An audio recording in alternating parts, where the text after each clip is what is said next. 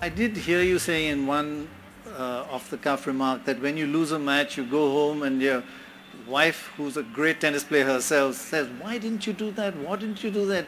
And gives you a tough time. That's my dad. That's my your dad. Is your dad here, by the way? He's here. He's here. He's the best coach in the world. Where is he? Stand up.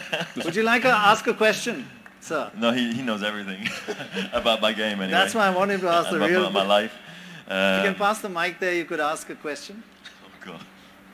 Roger, when are you going to retire? You want me to be home more, right? No, you don't want me to retire. He likes being on the tour.